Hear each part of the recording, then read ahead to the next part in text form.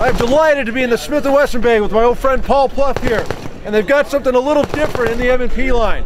This line just continues to expand, and this gun is called the C.O.R.E. Tell me what's different about this, Paul. The C.O.R.E stands for Competition Optics Ready Equipment, okay? And the neat thing about this thing here is if you look real closely, you can see that we have a removable piece cut out of the slide, and what that does is you take that off, and this gun actually comes with 5 sets of templates or plates. Okay, and those are adapter plates that will allow you to fit just about every one of the big popular sights that we have out there, the red dot sights like the RMR, C.O.R.E, the JP sights, the Delta points, the Triticon, as you can see on this one.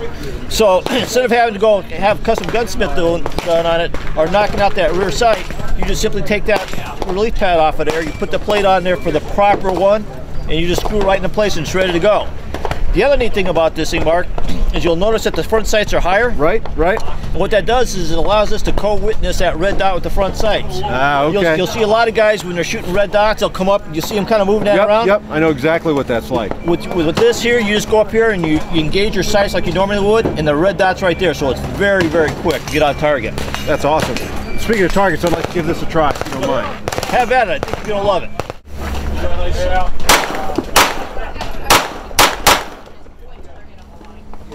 You know, the great thing about that sight, you're right.